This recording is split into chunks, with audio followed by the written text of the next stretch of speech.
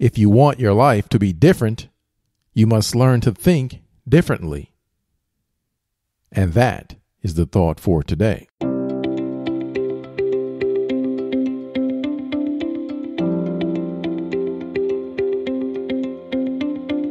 Welcome to 7 Good Minutes. I'm Clyde Lee Dennis. Thanks for joining me for what I believe will be 7 of the most enriching minutes of your day. In today's audio, Dr. Myles Munroe and John Maxwell remind us that in order for life to be different, we must learn to think differently. Enjoy. Attitudes, mentality, and mindset. If you want to be an impactful personality, you have to develop certain types of thinking and perceptions that change the way you see yourself and see the world. If I could just sit down with you and we could talk just one-on-one, and if I could do anything for you, if you'd say, John, what is it that you could do for me that would help me to be successful in life? The thing that I would do for you, if I could, is I would teach you how to think correctly.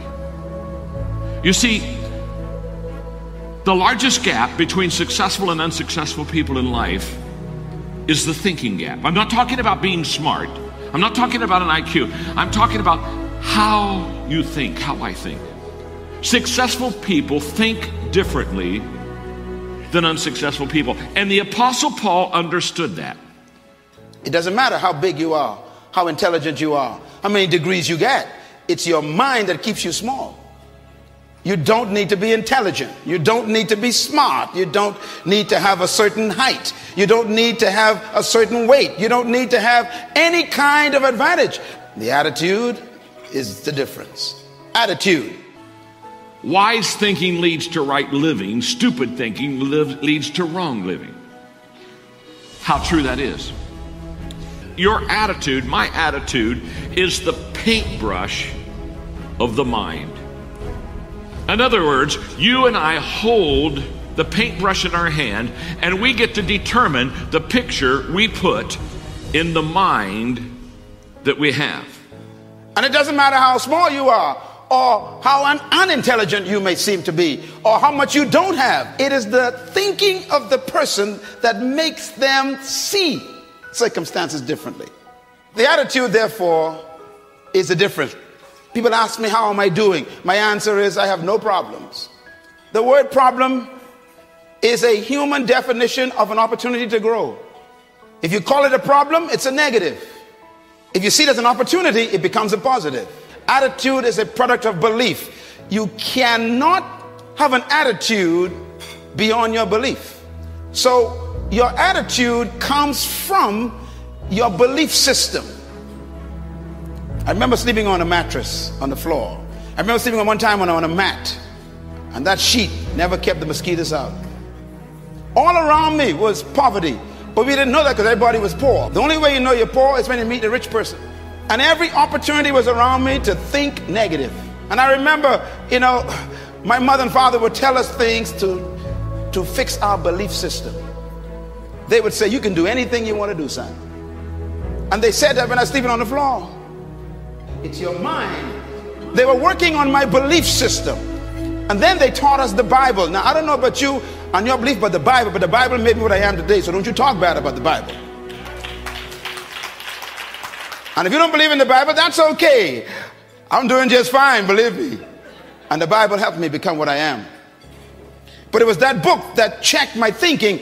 How do you think? Write this down. Attitude is a product of belief. Let's go to the passage. Summing it all up, friends, I'd say you'll do best by filling your minds and meditating on things true, noble, reputable, authentic, compelling, gracious, the best, not the worst, the beautiful, not the ugly, things to praise, not things to curse. Put into practice what you've learned from me, what you heard and what you saw. Do that, and God, who makes everything work together, will work into your most excellent harmonies.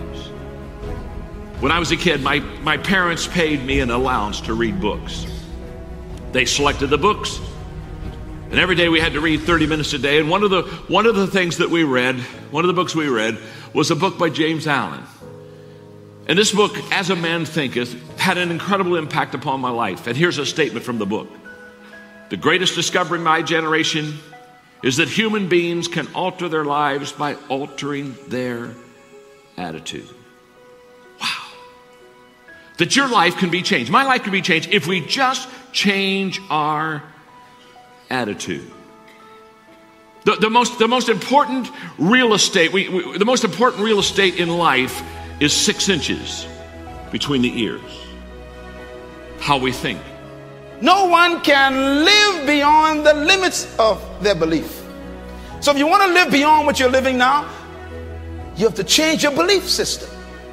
When you have the discovery of a new belief system, your life is what you think it should be. That's exactly what you are right now. You are what you thought you should be. And if you don't like who you are, you got to change what you think you should be. The secret to anyone rising is what happens in their belief system.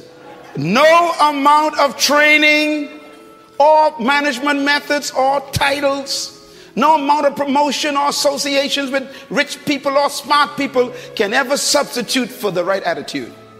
You got to first change your perception of who you are. And that starts with a belief system. Secondly, you must change your perception of why you think you exist. And number 3, your sense of significance. Once you discover, no matter where you are right now, it doesn't matter. I don't care what situation you're in now, where you're working, or what situation you're in, your perception of who you are, you've got to change it. And most of our perceptions are other people's concepts of us, and therefore we don't have self-concept, we got other concept. What is your perception of who you are? And the second one, why do you think you exist? You got to discover that you were born for something, some reason. There's some purpose for your life. If you don't discover that, you'll always have a job, and we'll bury you in an average grave with an average tombstone. Please keep in mind, this is about half of the entire presentation. If you're up for a treat, you should definitely listen to the whole thing. You can do so by clicking the link labeled View the Full Video in the show notes. So that does it for this episode of 7 Good Minutes. Until next time, let's be civil to one another out there. Thanks for listening.